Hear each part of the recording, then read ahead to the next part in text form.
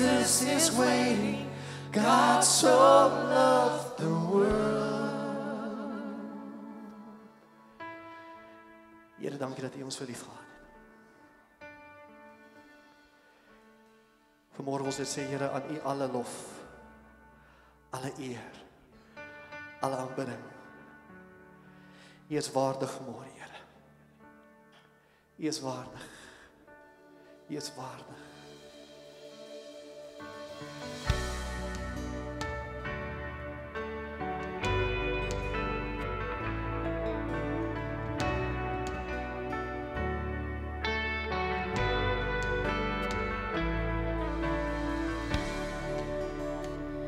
It was my cross you bore, so I could live in the freedom you died for.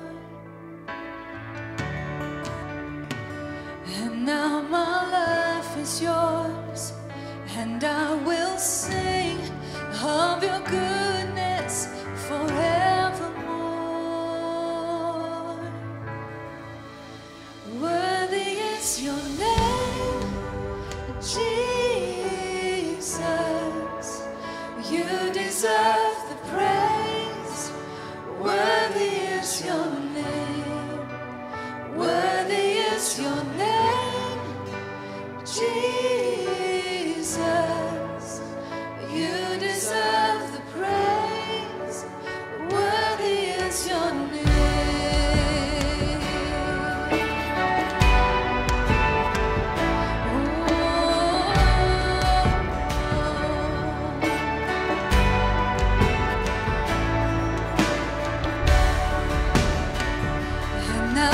Shame is gone. I stand amazed in your love undeniable. Your grace goes on, and I will sing of your goodness forevermore. Worthy is your name, Jesus. You deserve the praise. Worthy is your name. Worthy is your name, Jesus. You deserve the praise. Worthy is your name. So worthy. Worthy is your name, Jesus. You deserve the praise. Worthy is your name. Worthy is your name, Jesus. You deserve the praise. Worthy is your name.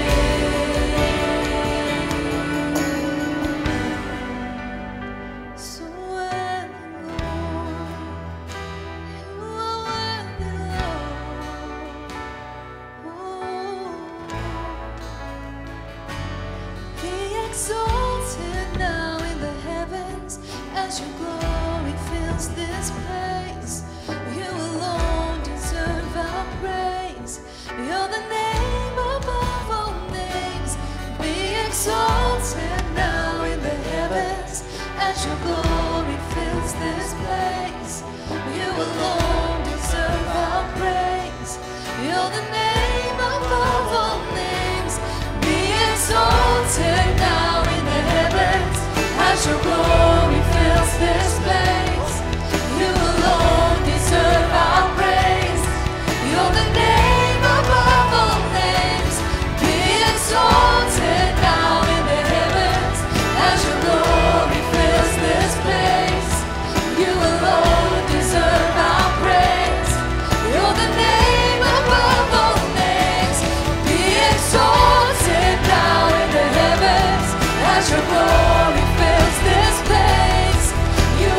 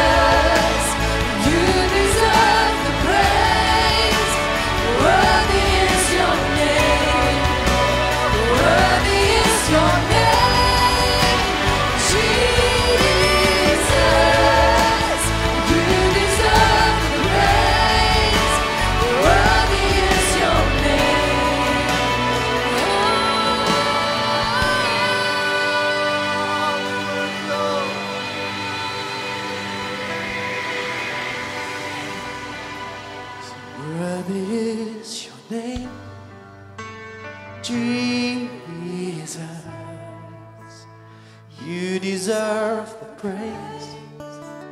Worthy is your name. Worthy is your name, Jesus. You deserve the praise. Worthy is your name. Your name is worthy.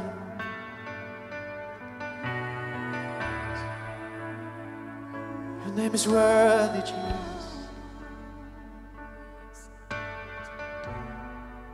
Here vanmôre is dit buite ons vermoë om genoeg te sê dankie vir wat U gedoen het. Die woordjie dankie is so, of klink so insignificant, Here, maar dis al wat ons het vanmôre, Here. Maar uit ons harte wil ons vir U so dankie sê. Dankie vir die opoffering. Dankie vir die bloed wat gevloei het. Dankie dat ons vandag kan lewe. Ons aanbid U, ons sê net dankie, dankie, dankie, dankie, dankie, dankie.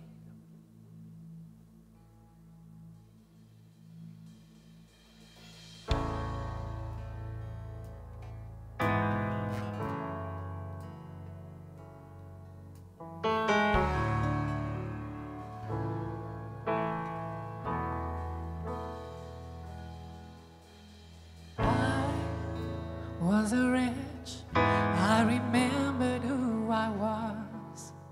I was lost, I was blind, I was running out of time. Sin separated, the bridge was far too wide. But from the far side of the chasm, you had me in your sight. So you made a way across the great divide, left behind heaven's throne to build it here inside. And there at the cross, you paid the debt I owed. You broke my chains, freed my soul, and for the first time I had hope. Thank you, Jesus, for the blood applied. Thank you, Jesus, it has washed me white. Thank you, Jesus, you have saved my life, brought me from the darkness into glorious light.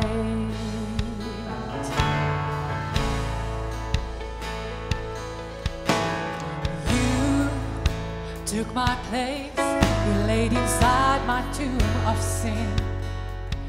You were buried for 3 days, but then you walked right out again. And now death has no sting, and life has no end. For I have been transformed by the blood of the Lamb. Thank you, Jesus, for the blood applied. Thank you, Jesus, it has washed me white. Thank you,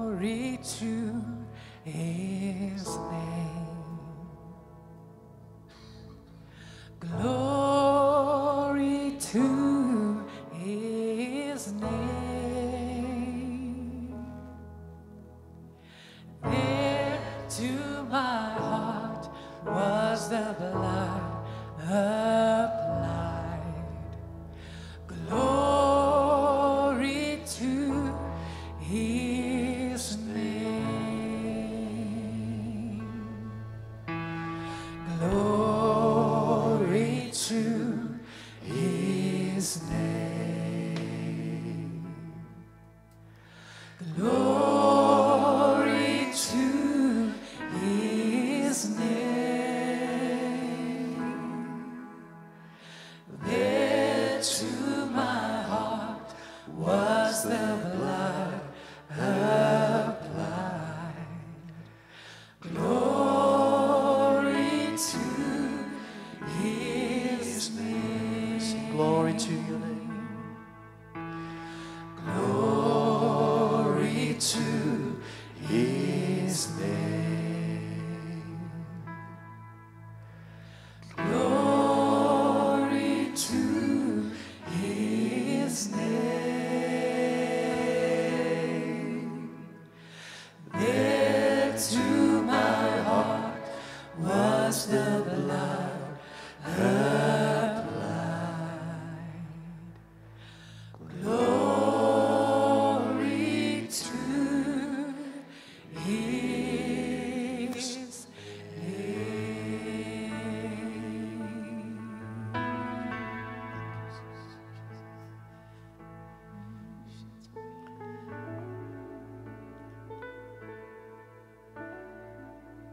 As jy vandag in hierdie plek is, kan ek dit waag om te sê 99% van die mense wat hier so is vandag het Jesus aangeneem. En kan kinders van God genoem word. In Openbaring skryf Johannes waar Jesus sê, ek staan by die deur en ek klop. As jy vir my oopmaak, dan sal ek en die Vader, ons sal inkom. Ons sal saam met jou tyd spandeer, ons sal saam met jou 'n maaltyd geniet. En so baie keer is dit die waarheid dat kinders van die Here, ons het hom aangeneem. Maar ons maak nog die deure toe op sekere plekke in ons lewens. Ons sê, Here, ons laat jou toe, ons sal jou laat inkom, maar net tot hier. Here, jy kan hier kom krap, maar moenie hier kom krap nie. Vandag wil die Here elke deel van jou lewe hê. Wil nie daar waar jy staan vandag net die besluit maak om te sê, Here, ek maak die deur oop vandag. Heeltemal. Nie net sekere kamers nie. Die hele huis. Soos dat ons hierdie weer gaan sing. Maak oop, laat hom in. Laat hom inkom. Laat hom toe om te kom verander soos dat hy wil. Glory to His name. Glory to His name. There to my heart was the blood applied. Glory to His name. We sing glory to your name. Glory to His name. Glory to His name. There to my heart was the blood applied. Glory to His name.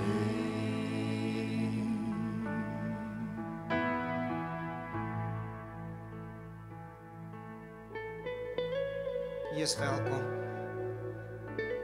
Jy is welkom om in te kom. Ons lewens te kom aanraak en ons lewens te kom rig. Volgens u droom en u plan vir ons lewens. Dankie dat jy 'n liefde vir ons het en dat jy 'n behaag met ons het. Alle eer in Jesus naam. Amen, amen, amen. Kom ons neem ons sitplek asseblief.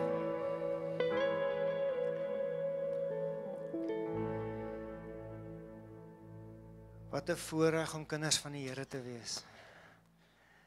Nou op hierdie dag waar ons die kruisiging van Jesus herdenk,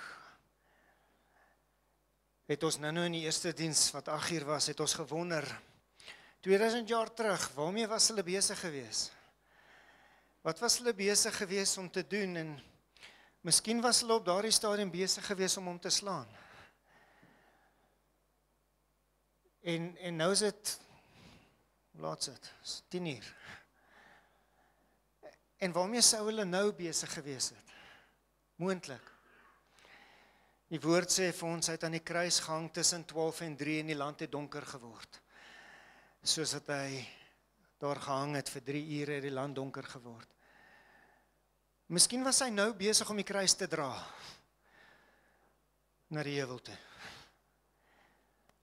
Miskien is dit wat besig was om te gebeur vir my en vir jou. Amen. Wat 'n spesiale dag om te vier vir die kinders van die Here. En soos wat ek vandag met julle praat oor die kruisiging, wil ek fokus op die verbond wat Jesus gekom het om vir my en jou vas te maak. Die verbond wat hy vir my en jou deur sy dood kom bewerkstellig het, deur vir my en jou 'n bloedoffer te word, 'n verbondsoffer te word. Nou, kom ons gaan gou 'n bietjie terug net oor wat in hierdie tydperk besig is om plaas te vind en die aand toe Jesus gevange geneem is, net voor dit, was hy besig gewees om 'n maaltyd saam met sy disippels te geniet. En Jesus sê die volgende in Matteus 26, en hy sê terwyl hulle besig was om te eet, neem Jesus die brood en vra God se seën daarop. En toe breek hy dit in stukke en gee dit aan sy disippels met die woorde, neem en eet dit. Dit is my liggaam. En hy het die beker geneem en God daarvoor gedank. En hy het dit aan hulle gegee met die woorde, drink almal daaruit, want dit is my bloed wat die verbond tussen God en sy volk verseël. Is jy vandag deel van God se volk? Amen. Die offers van die Ou Testament was gewees vir die Israeliete. Dit was 'n spesiale tyd gewees en 'n spesiale offer wat gegee was om die verbond op 'n jaarlikse basis met sy volk Israel te bevestig. Maar Jesus het gekom om dit vir almal te doen. Vir my en vir jou. Ons almal is deel van sy volk. Dit word vir baie vergiet sodat hulle sondes vergewe kan word. Sê my sondes is vergewe. Amen. Jy's deel van sy volk, jou sondes is vergewe. Ek verklaar nou hier plegtig dat ek van nou af nie weer wyn sal drink, tot ek opnuut die feeswyn saam met julle sal drink in die koninkryk van my Vader nie. Kyk, gaan gou hoe stel die Message vertaling dit. Hy sê, during the meal, Jesus took and blessed the bread and broke it and gave it to his disciples. Take, eat, this is my body. And taking the cup and thanking God, he gave it to them and said, drink this, all of you, this is my blood. God's new covenant poured out for many people for the forgiveness of sin. Jy sien, Jesus kom om 'n nuwe verbond te kom skep. 'n Nuwe verbond vir my en jou daar te stel. Die ou verbond is afgehandel. En hy kom en hy sê vir my en jou, ek gaan hierdie gee, ek gaan my liggaam gee, ek gaan my bloed gee, om 'n verbond vir jou vas te maak met die Vader. Nou voordat ons by die verbond verder kom ons kyk gou wat het na hierdie gebeur. Jesus en sy disippels het na hierdie na die tuin toe gegaan, om te gaan bid. En wat vir my interessant is daarso is dat, hy het vir 3 uur gebid, want elke keer het hy teruggegaan na Petrus, Jakobus en Johannes toe en vir hulle gaan sê, kan julle nie eers vir 1 uur saam met my bid nie? Wat is fout met julle? Ek gaan deur die verskriklikste tyd van my lewe gaan en julle slaap. Julle raak in die slaap. Kom maar, wie van julle het al so gevoel? As jy hier by 5 minute kom, dan begin die oë swaar word, by 7 minute is die gaap daar, by 10 minute. Kan nou nie nou hoogheilig raak nie, né? Kan jy nie net vir 1 uur saam met my bid nie? En na die 3de uur maak Jesus die stelling en hy sê, Here, Vorige 2 keer het hy gesê, Here, laat hierdie koppie by my verbygaan. Laat hierdie koppie by my gaan. Het jy geweet, Jesus wou nie deur die pyn en die lyding van die kruis gaan, wat voor hom gelê het nie. Hy wou jou siel red, hy wou net nie noodwendig geslaan word vir dit nie. Hy wou net nie noodwendig aan 'n kruis hang vir dit nie. En hy sê, Here, laat hierdie koppie by my verbygaan, maar op die 3de keer maak hy die stelling en hy sê, dat laat dit wees soos jy wil. Ek is gereed, ek is bereid. Let it be as your will.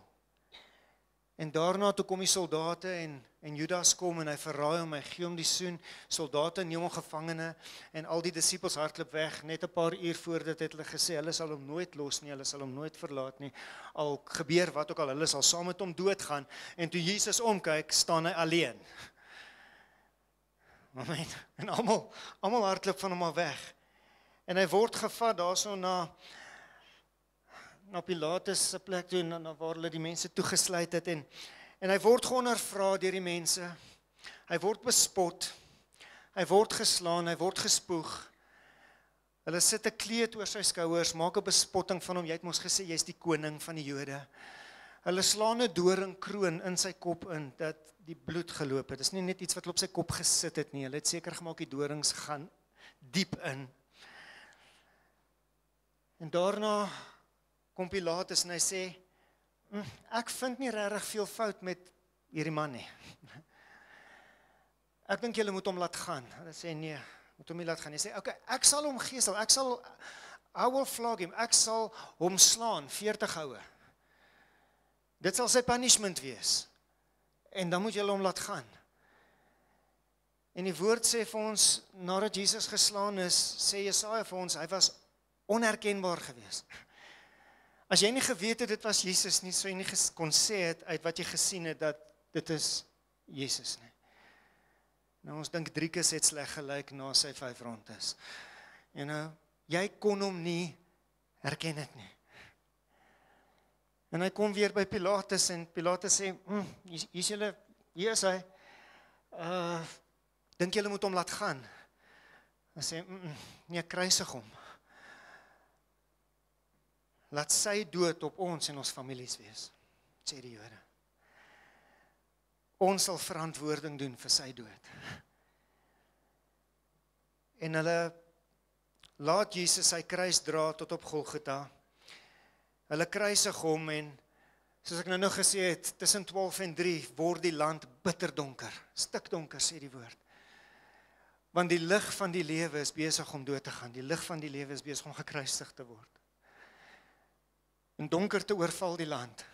En aan die einde van daardie 3 ure, roep Jesus uit en hy skree die woorde, Elai, Elai, lama sabachthani, wat beteken, my God, hoekom het U my verlaat? En vir die eerste keer voel Jesus totaal en al alleen. Want sien, hy kon nie die prys betaal het vir my en jou sonde as God nie, hy moes die prys betaal het as mens. En die goddelike deel, Godheid self moes van hom onttrek het, sodat hy die prys as mens kon betaal. En Jesus hang alleen op hy kruis, met die sonde van die wêreld op hom. Dink vir 'n oomblik aan al die goed wat jy al gedoen het in jou lewe, net joune. En miskien gaan ons nog 20 jaar hier wees, 30 jaar, van die kleintjies gaan miskien nog 60 jaar hier wees. En die goed wat hulle nog gaan doen en wat jy nog gaan doen. En vermenigvuldig dit met die hoeveelheid mense wat nog ooit op hierdie aarde geleef het en bestaan het en nog gaan leef en bestaan. En Jesus vat dit alles in 'n oomblik. Neem hy dit op hom. God onttrek van hom. Hy's alleen. Here, hoekom het jy my verlaat? En die woord sê vir ons dat toe het hy sy asem uitgeblaas. Die Engelse vertaling stel dit mooi, hy sê, he gave up his spirit. Jy sien, niemand sal ooit kan sê dat Jesus doodgemaak is nie. Voilà. Hulle het hom nie doodgemaak nie. Hy het gekies wanneer hy doodgaan. Die woord sê vir ons, ek het gekies om my gees op te gee. Hy het geweet wanneer die tyd is. Hy het geweet dat now it's time, in die Engels sou sê, to face the music. En die woord sê, hy is reguit al toe om die vyand te gaan oorwin. met die sonde van my en jou. Amen. Hy het sy gees opgegee vir my en jou. 3 dae later gelukkig weer opgestaan. Daar's nie krag in die dood as daar nie 'n opstanding was nie. Amen.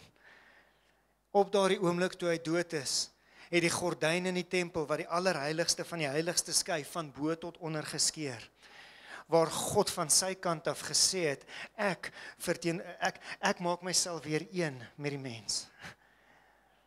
Ek is weer beskikbaar vir die mens. Die bloed van Jesus het versoening gebring, sodat ek weer naby die mens kan kom, dat die mens weer naby aan my kan kom.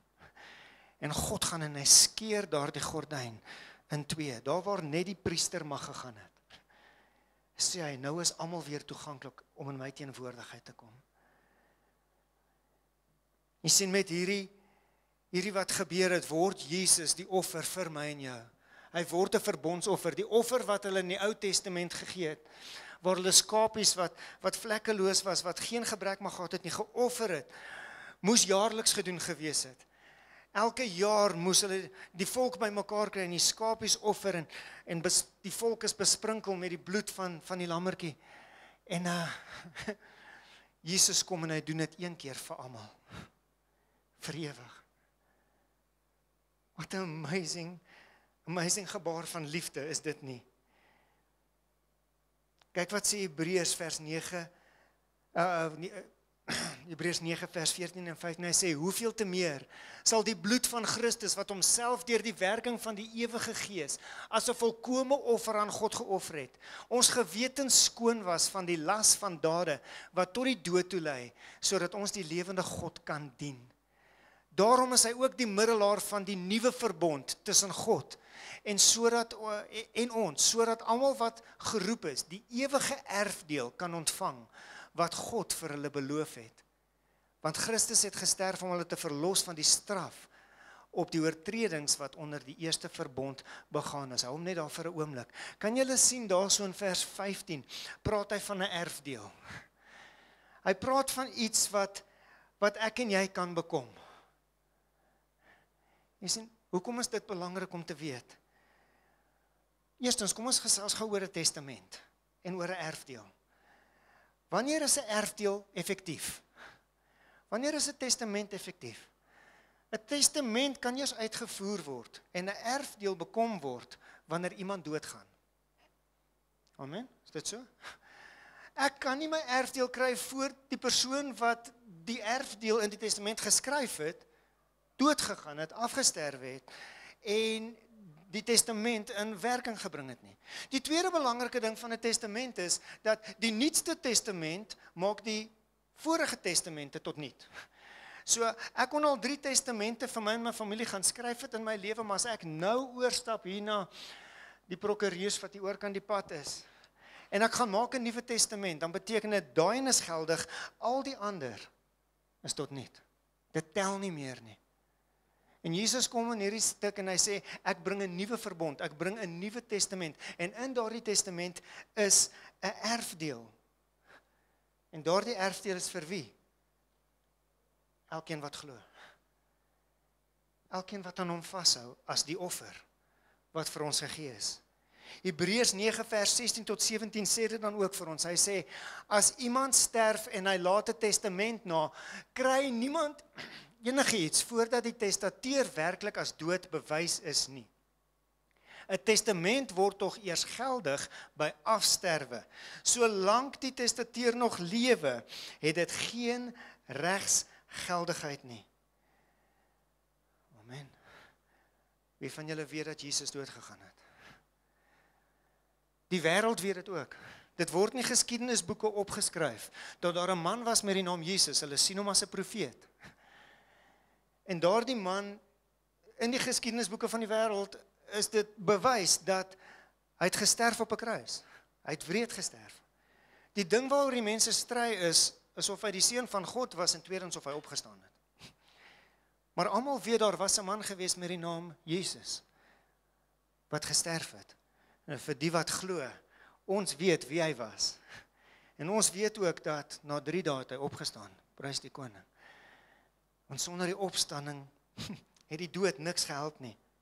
Nou, ek wil gou vir 'n oomblik net daar stil staan en saam met julle teruggaan na 'n verhaal wat Jesus vertel het. Hy het 'n verhaal vertel van 'n verlore seun wat na sy pa toe gekom het en die verhaal van die verlore seun gee vir ons 'n baie mooi beeld van seuns en dogters van God wat deur die bloed van Jesus verenig word met hulle Vader.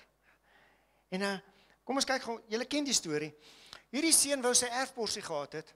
Hy kom na sy vader toe, hy sê, hy is die jongste seun, so hy sê, gee my gedeelte. Wat is sy gedeelte? 1/3 is sy gedeelte. 2/3 is die oudste seun se gedeelte. Wie van julle is oudste kinders hier vandag?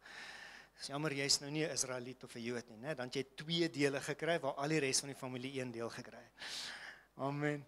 Maar hy sê, gee my gedeelte, gee my 1/3. Wat sê hy eintlik daarso? Papa, jy's nou nog nie dood nie. Maar ek kan nie langer wag nie. Ek kan nie langer wag tot jy eendag besluit om. So, ek wil my gedeelte nou hê. Dis die grootste belediging wat iemand van sy pa kon gegee het. Eintlik wat hy gesê het is, ek wens jy's dood. Ek wens jy wil nou maar net klaarmaak en gaan. Dis verskriklik. Wat doen die pa? Bestraf hy hom, skree op hom. Hy sê, nee, is reg. Hierso. Vat jou deel. Jy sien, want die seun het gedink hy kan dit op sy eie doen. Hy het gegaan om te gaan dink dat hy kan sy lewe op sy eie gaan uitleef. Ek kan my talent op my eie gaan uitleef. Ek kan my vermoëns op my eie gaan uitleef. Ek kan dit wat hierdie wêreld om my te gebring het. I can maintain it by myself. Ek het jou nie nodig nie. Wie van julle was al daar? Ek gaan dit op my eie doen. En op 'n stadium toe die geld opraak en dit is in die varke lê, toe kom hy agter, die slawe daar by my pa se huis het kos, hulle het klere, hulle het 'n dak oor hulle kop, hulle is skoon. Ek lê tussen die varke, ek is honger, ek stink. Dit gaan beter met die slawe as wat dit met my gaan. Ek gaan teruggaan na my pa toe, gaan vir hom sê, ek verdien nie om jou seun te wees nie, maak my soos een van jou slawe. En die woord sê vir ons, soos wat hy nog aangestap kom, van ver af het die pa hom sien aankom. Dit wil vir my sê, die pa het nog heeltyd gesit en wag, heeltyd gekyk, wanneer gaan my seun terugkom? Ek wag vir hom, waar is hy? Dag na dag. En die seun kom op die pad af en die woord sê, die pa hardloop na hom toe. Daar is 'n preek vir 'n ander dag wat daar eintlik plaasgevind het, maar hy hardloop na hom toe. Hy gooi sy arms om sy nek, hy soen hom. En die seun begin om te vertel dat ek's nie waardig om jou seun genoem te word nie, en die pa is net soos bly stil. My seun het teruggekom. Gaan haal vir hom sy kleed. Wat die autoriteit en die koninklikheid voorstel. Sit die familiering op sy vinger. Gaan haal sandale vir sy voete en gaan slag hy vetgemaakte kalf, want 'n belangrike besoeker het gekom. My seun het teruggekom, vanaand hou ons partytjie. Kom by die oudste seun aan. Oudste seun is ontsteld. Hy sê, in al die jare, hierdie seun van jou gaan mors al jou geld, gaan mors al jou besittings. In al die jare wat ek myself afgeswoeg het hier vir jou en vir jou gewerk het en onderdanig was aan jou en jy het nie eens vir ons 'n ou lammertjie gegee vir my en my vriende dat ons net 'n bietjie partytjie kan hou nie. En wat sê die pa? Hy sê, my seun, terwyl jy hier by my was alles wat ek gehad het, nie in elk geval joune gewees nie. Jy kon gevat het wat jy wou, net wanneer jy wou. En dit sou oké gewees het.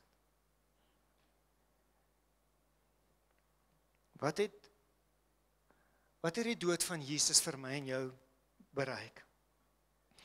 Wat het vir my en jou in 'n nuwe verbond met die Vader ingesit? Deur die bloed van Jesus. Hoe kry ek en jy hierdie verbond? Hoe kry ons dit? Hoe betree ons hierdie verbond? Romeine 10 vers 9 sê vir ons, as jy met jou hart glo en met jou mond bely, dat die Here Jesus die Here is, en jy glo dat hy die dood uit opgewek is, wat gaan gebeur? Jy sal verlos wees. Jy sal in jou inheritance ingaan. Jy sal jou erfdeel bekom. Jy sal in 'n verbond met my instap. Jy sal weer my kind wees. Kyk wat sê 2 Korintiërs 5 vers 21. Oor ek en jy wat sy geregtigheid geword het. Dit sê dat Christus wat sonder sonde was. Christus was sonder sonde, maar God het hom in ons plek as sondaar behandel, sodat ons deur ons eenheid met Christus, deur God vrygespreek kan wees. Die Nuwe Lewende Vertaling, die New Living Translation, daaronder sê, God made him who had no sin to be sin for us, so that in him we might become the righteousness of God. Jesus gaan en hy vat my sleg, hy vat my sonde, hy vat my vlees, hy kom in die, hoor gou, hierdie is Jesus, is God homself. Dit is die een wat die wêreld geskaap het. Dink gou Jan, Johannes 1 sê, in die begin was die woord, en die woord was God, en die woord was met God. En dan later sê dit, en die woord het vlees geword. Niks het deur hom ontstaan. Niks het ontstaan op hierdie aarde, sonder dat dit deur hom ontstaan het nie. Niks. Hy het alles geskep. Vat so aan jouself. Jy is nie net die produk van jou ma en jou pa nie. Jy is die produk van Jesus. Hy het jou bepaal. Hy het jou wat bepaal, hy het jou wanneer bepaal, hy het jou hoe bepaal, hy het alles van jou bepaal. Kom nou. Die vyand kom mors dit op. En hy kom in die vorm van 'n weerlose babietjie. Vlees. Om die sonde van die wêreld op hom te vat. Om my sonde te vat. Die koning van die heelal word 'n mens.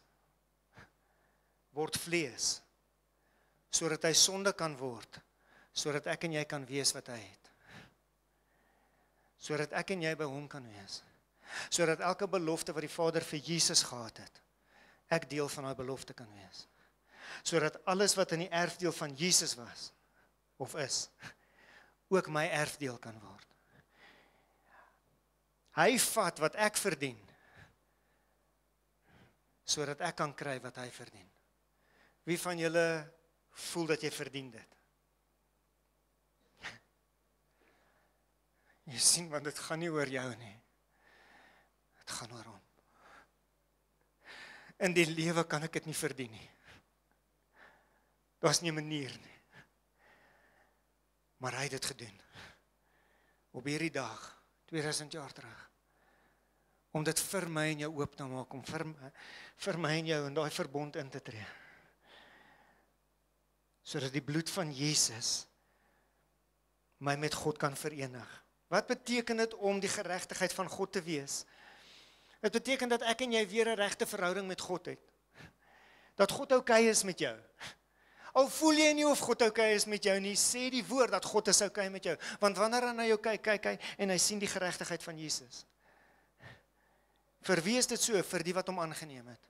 Sien hy almal so? Nee, net die wat hom aangeneem het. Sien hy wat jy gister gedoen het? Nee, hy sien nie wat jy gister gedoen het, hy sien Jesus, wat klaar die prys betaal het vir wat jy gister gedoen het. Jesus gaan nie môre weer kom om die prys van môre se sondes te betaal nie. Hy het dit gelukkig een keer gedoen, vir ewig. Ek en jy is weer herenig met die Vader, ons word bevestig as sy kinders, sy seuns en sy dogters.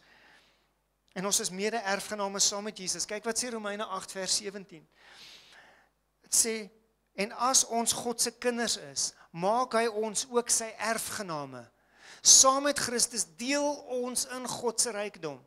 As ons bereid is om saam met hom te ly, saam met Christus te ly, sal ons sekerlik ook deel in sy heerlikheid. Ons sal deel in sy erfporsie. Weet julle wat is die probleem? Meeste Christene weet nie wat die erfporsie beteken nie. Meeste kinders van die Here verstaan nie dat daar meer is tot Jesus se kruisiging as wat ons ooit kan dink nie. En ons gaan soek nie die effek van sy kruisiging in sy woord nie. Ja, ons gaan hemel toe, dis wel meeste van ons aan vasbyt, né? Ons neem hom aan, we're going to heaven. Van ons is met ons tande en ons naels besig om net vas te byt, you know? Want eendag kom hy terug en dan gaan ons saam met hom, en dit is so, en dis die einddoel, en dit is waar ons eendag saam wil wees, en ek kan nie wag, glo my, ek kan nie wag vir daai dag nie, en ek weet, hierso sit 'n klomp mense wat met my saamstem, ek dink elkeen van julle kan sê, ek is moeg vir hierdie wêreld en sy nonsens, maar guess waar ons nog mense om te bereik, iemand het my hierdie week herinner dat, moenie vergeet van die mense wat nog bereik moet word nie. Hoekom vat jy so lank, Jesus? Want ons nog mense wat ons moet bereik. Amen. Meeste van die kinders van die Here weet nie noodwendig wat God se wil en sy droom vir jou aarde is, vir jou op hierdie aarde is nie.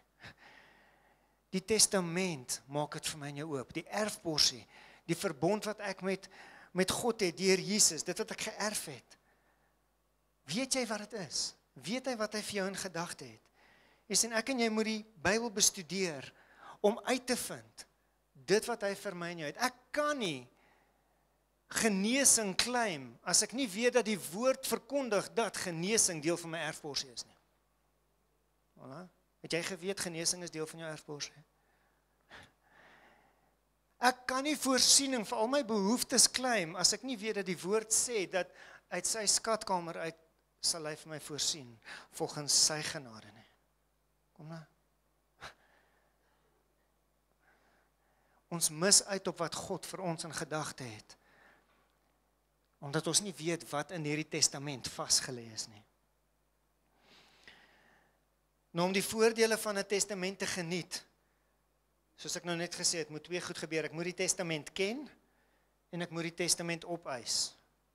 Hoekom moet ek hom opeis? Want daar's skelms. En daar's skurke en daar's 'n dief wat steel, doodmaak en vernietig en wat verseker nie wil hê dat jy moet weet wat God vir jou nagelaat het op hierdie aarde nie. Hy wil jou so omring en oorweldig met die dinge van hierdie wêreld en die sorge en die beslommernisse, sodat jy tog net nie by 'n plek kan uitkom om te besef dat hy vir jou alles oopgemaak het deur die bloed van sy seun nie. Solank as wat ons hierdie fokus net so kan hou, ne? Kan ek net nie sien wat hy vir my beplan het nie. So wat ons nou gaan doen, is, en ek gaan vir Bernie vra om my te kom help, is, ek gaan vir jou wys hoe die stappe van 'n bloedverbond in die Bybel gewerk het, en hoe Jesus op die kruis hierdie stappe een vir een kom vervul het, om my en jou in 'n verbond met God te sit. So, as jy nie geweet het hoe die stappe van 'n verbond lyk nie, hier is hy. So die eerste ding wat gebeur het is, en voor ek dit sê, ek het dit nie vir die eerste diens gesê het nie. Dis amazing as ons na 'n huwelikseremonie kyk. Hoe hierdie stappe toegepas kan word binne 'n huwelik. Onthou, 'n Christelike huwelik sinspeel op die huwelik tussen Jesus wat die bruidegom is en ons wat sy bruid is. Amen.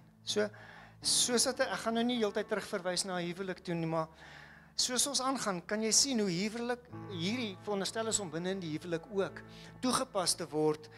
En ja, as jy hierdie kan verstaan in die huwelik, gaan dit jou huwelik na 'n nuwe hoogtes toe vat, hoor. Ons verstaan nie hoe 'n verbond regtig werk nie. As jy getroud is, vat net so aan jou partner, net so aan die skouer, asseblief. Net skouer. Okay? Jy kan miskien so om die skouer sit. Sê vir jou huwelikspartner dat jy is my verbondspartner.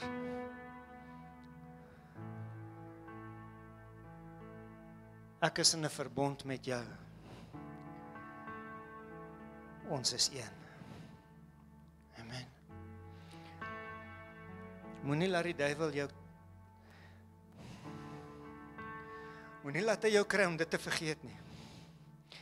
Een van die grootste plekke waar die vyand besig is om te probeer gaas maak is binne huwelike. Want hy weet wat die krag is van 'n verbond. En as die kinders van God verstaan hoe hierdie verbond werk binne in die huwelik, sal niks vir julle onmoontlik wees nie.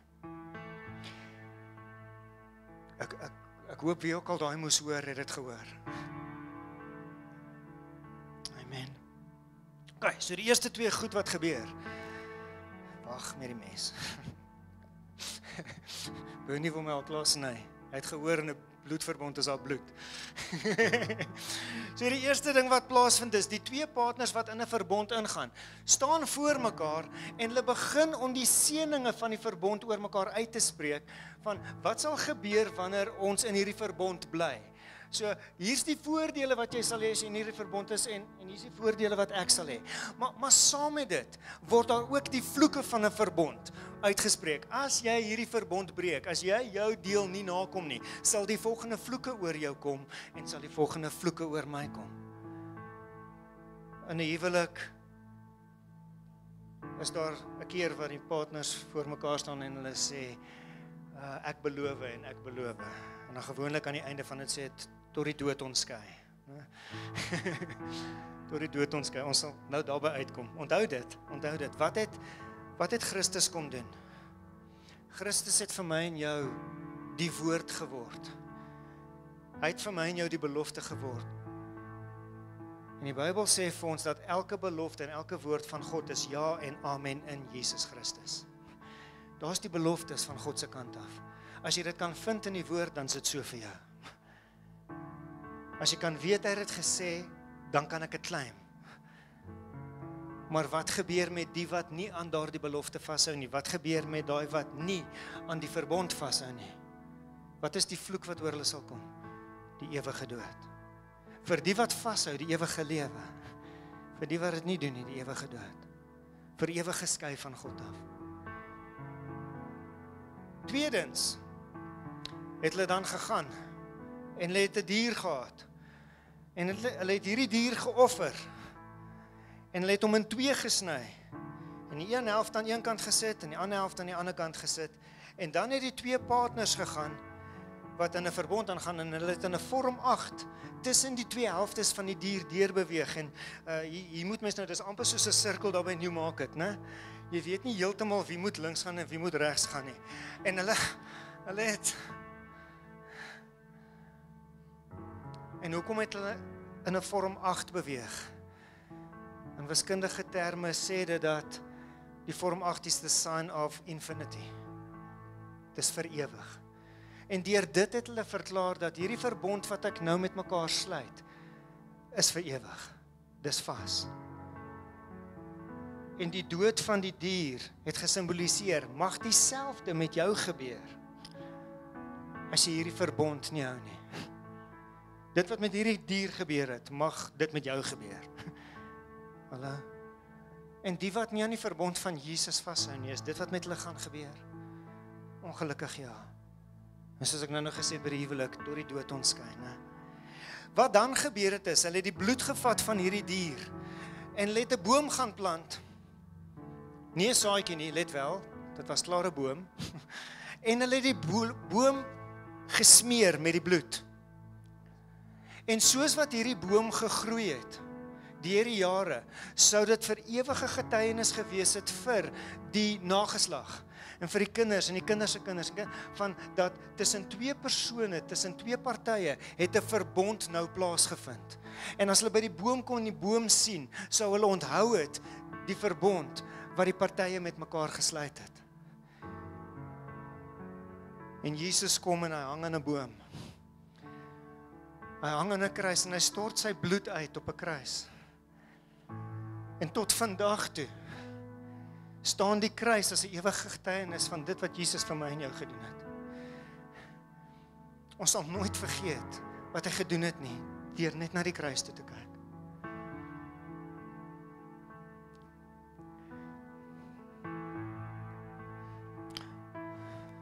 Dan wat gebeur het? Ek het nou die mes.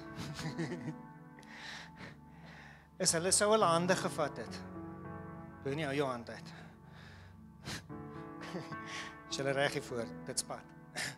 Okay. En wat hulle sou gedoen het, is hulle sou hulle hande oopgesny het. En nadat die hande oopgesny is, sou hulle hande saamgeslaan het, sodat die bloed kan meng. En daardeur sou hulle verklaar dat ons is nou bloedbroers. Ons is vir ewig aan mekaar gebind. Wat hulle dan sou doen is hulle sou van die as van die dier wat gebrand is gevat het en in die wond ingesmeer het, sodat daardie 'n litteken kon veroorsaak het. Sodat almal in die toekoms wat by die persoon uitkom en hand uitsteek om hulle te groet, sal sien dat hierdie persoon is in 'n verbond met 'n ander party of met 'n ander land. En tot vandag toe dra Jesus Christus die wonde aan sy hande om te getuig van die verbond wat hy met my en jou ingegaan het. Dink aan woordpraat van ongelowige Thomas, né? Wat gekom het en gesê het, tot ek nie die wond in jou sy sien en my vingers in die gat in jou hand gaan indruk nie, sal ek nie glo dat jy opgestaan het nie. En Jesus kom en hy sê, daar is hy. Daar is die wonde. Daar is die prys wat ek vir jou betaal het. Die 5de ding wat dan gebeur is, hulle vat hulle kledingstukke. En in daai tyd het die kledingstuk die persoon verteenwoordig. En hulle het die kleed vir mekaar gegee en gesê, ek word jou persoon en jy word my persoon. Ons word een. Ons staan saam vir mekaar.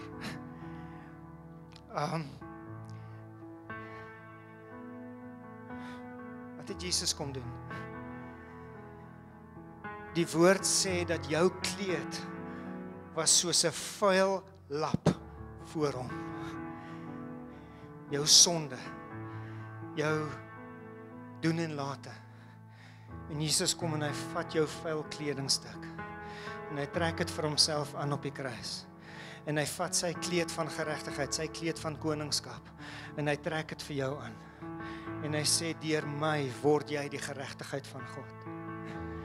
As God na jou kyk, sien hy nie meer jou raak nie, hy sien Jesus se kleed raak. Hy sien nie meer jou vuil lappe raak nie. Hy sien dit raak wat Jesus vir jou kom doen het. Hy sien die kleed raak wat hy vir jou aangetrek het. Thanks man. Daarna het hulle gegaan en hulle het hulle belde afgehaal. As ek my beld afhaal, gaan die broek afhaal, so ons gaan die beld aanlos. Maar hulle het hulle belde afgehaal, want die swaarde en die geldsakke en daai tipe goed was op die belde gewees. En hulle het hulle wapens vir mekaar gegee, hulle het hulle belde vir mekaar gegee. En daardeur het hulle gesê, genigtig, ek het net 'n knipmes. Daardeur het hulle gesê dat as iemand jou aanval, sal ek jou beskerm. As iemand my aanval, moet jy my beskerm. Ons beskerm mekaar. Die Here sê ek moet gou stil staan nie.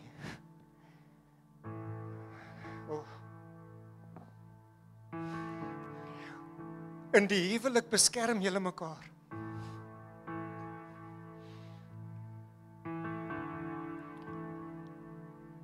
Amen. Ons breek mekaar nie af nie. Ons staan op vir mekaar. Hallo? Ek weet nie, daar is iemand wat dit moet hoor vandag. Ek weet nie waar julle huwelike is nie, eers nou waar ek hier met hierdie mes rond. Ek weet nie waar jou huwelik op hierdie oomblik staan nie. Maar jy het nodig om te verstaan dat jy 'n verbond het. En dat deel van daai verbond is dat julle as een vir mekaar sal omgee, mekaar sal oppas, mekaar sal beskerm.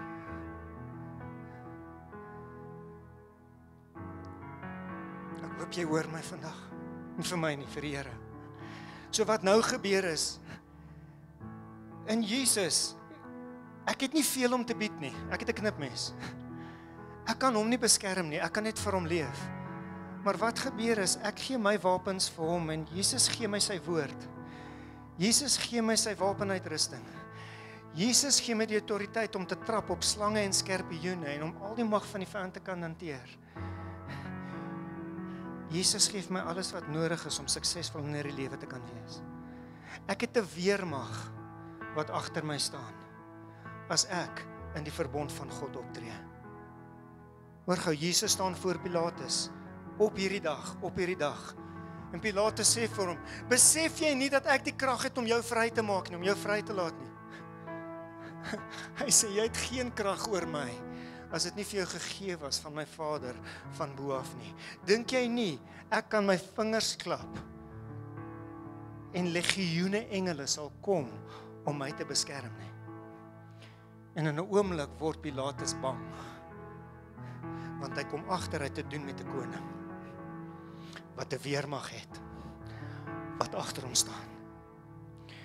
En hy gaan uit en hy sê, ek wil niks met hierdie man se dood te doen hê nie. Want agter hierdie man is daar iets waarvan ek nie bewus is nie. Weet jy wie staan agter jou vandag? Omdat jy in 'n verbond met die koning is. Amen. Kan nie onthou waar ek is nie. Wat dan gebeur het, laaste 2 goed, is dat hulle gedeeltelik van hulle name met mekaar geruil het. Dis hoekom ook in die huwelik die vrou van die man se naam gewoonlik. Dis hoekom Abraham geword het. Die H in die middel kom van Jehovah af, wat deel van God se naam is. Wat sê dat in hierdie verbond met Abraham het ek en Abraham een geword. Amen. En hulle deel hulle name met mekaar. En die laaste ding wat gebeur het, wat natuurlik vir Suid-Afrikaners die lekkerste is hulle het 'n lekker maaltyd saam geniet. Hulle het saamgekom, bietjie sap of wyn of hierdie is cranberry juice as julle gewonder het hulle saam geniet. Hier kort so 'n paar chicken wings en ribbetjies hier op die tafel. En Jesus kom en hy sê die volgende, hy sê, uit my liggaam uit en uit my bloed uit, doen hierdie so gereeld as wat julle by mekaar kom. Vat die brood, vat die wyn, en dink aan wat ek vir julle gedoen het. En hy stel die nagmaal op, om hierdie verbond te bevestig. En weet julle wat sê die boek van Openbaring? Die boek van Openbaring kom en hy sê die volgende, die band kan maar opkom. Het sê, wanneer ons eendag saam met hom daar in die hemel is, gaan ons 'n bruilofsmaal hê. Dit is waar hy van gepraat het, ek sal nie weer van hierdie wyn drink, tot ek eendag saam met julle daarbo is, en fees gaan vier nie. Jy sien, daar wag iets vir my en jou, daarbo in die hemel, maar terwyl ons op die aarde is, kan ons dit gedenk, deur nagmaal saam te vat. En hulle gaan die nagmaal vir julle uitdeel, moet hom nog nie vat nie asseblief, maar julle kan uitdeel. Kyk wat sê 1 Korintiërs 1 vers 18 vir ons. Paulus skryf en hy sê, ek besef hoe belaglik die boodskap van die kruis moet klink vir hulle wat verlore gaan. Hierdie wat ek nou net vir julle vertel het van wat die woord sê, 'n verbond tussen jou en God is, die wêreld daar buite dink dis laf. Hulle dink dis belaglik. Maar vir ons wat verlos word, is die boodskap van die kruis die krag van God. In my lewe, in jou lewe. Hierdie is waaroor dit gaan. Vandag gaan ons hierdie nagmaal saam gebruik. Om onsself te herinner aan die prys wat Jesus vir my en vir jou betaal het. Maar saam met dit, om onsself te herinner dat ons nou in 'n verbond met die Vader is. En saam met hierdie verbond is daar 'n erfdeel, en saam met hierdie erfdeel wat ons as kinders het, kan ons in die lewe van Jesus Christus deel. Ja, eendag wanneer ons saam met hom gaan wees, maar ook nou terwyl ons op hierdie aarde is. Lewe en lewe in oorvloed, is waarvoor Jesus gekom het. Soos wat jy vandag die nagmaal vat. Breek los met hierdie goed waar die vyand kom steel het. Breek los met hierdie gedagtes en emosie, daar waar jou vryheid kom steel het, daar waar jou vrede kom steel het, daar waar jou geluk kom vat het, daar waar hy vriendskappe aangetas het, en waar hy huwelike kom aanraak het. Kom ons verklaar vandag lewe en lewe in oorvloed oor elke deel van ons lewens. Kom ons herinner onsself aan die verbond wat Jesus Christus vir my en jou oopgemaak het.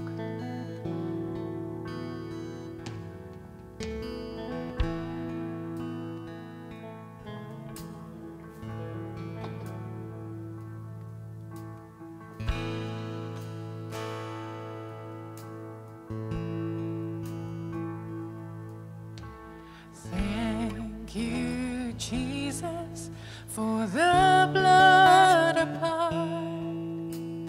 Thank you, Jesus, it has washed me white. Thank you, Jesus, you have saved my life, brought me from the darkness into glorious light.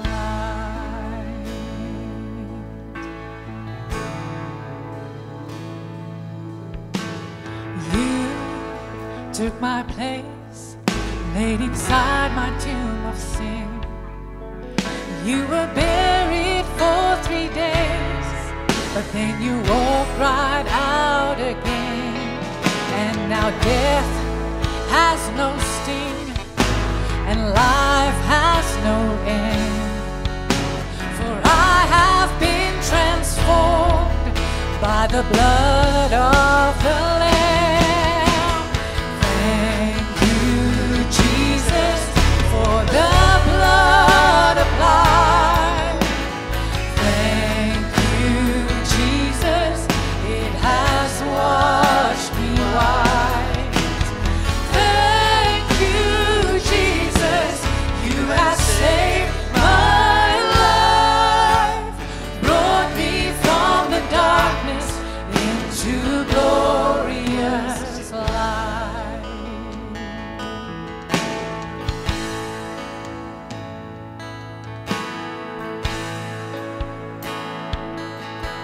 Oh, there is nothing stronger than the wonder-working power of the blood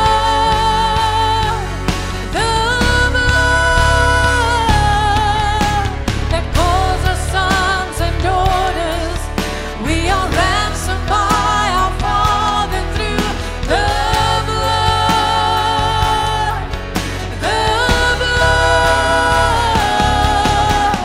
There is nothing stronger than the wonder-working power of the blood.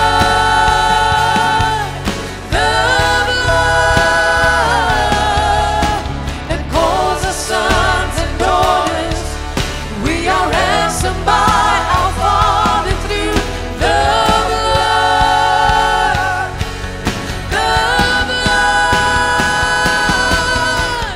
Thank you, Jesus, for the blood applied. Thank you, Jesus, it has washed me white. Thank you, Jesus, you have saved my life, brought me from the darkness into glorious light.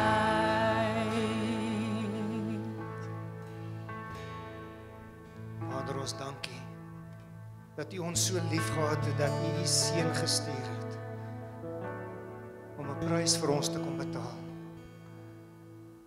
Dankie Jesus dat U ons so lief gehad het, dat U bereid was om kruis toe te gaan, om U lewe vir ons te gee, sodat ons vir ewig weer in 'n verbond met die Vader kan wees, dat ons mede-erfgename saam met U kan wees. Dis my gebed vir elkeen vandag, dat ons nooit sal vergeet wat U vir ons gedoen het nie. Dat ons lewens in eenheid met U sal leef. En dat ons sal sien deur ons lewens hoe U krag in ons werk en hoe U krag deur ons werk. Dankie vir U liefde, dankie vir U genade. In Jesus naam. Amen, amen, amen. Julle moet 'n awesome naweek verder hê. Moenie Sondagoggend vergeet nie, Sondag opstandingsdiens weer 8:00 en 9:30. Sien julle.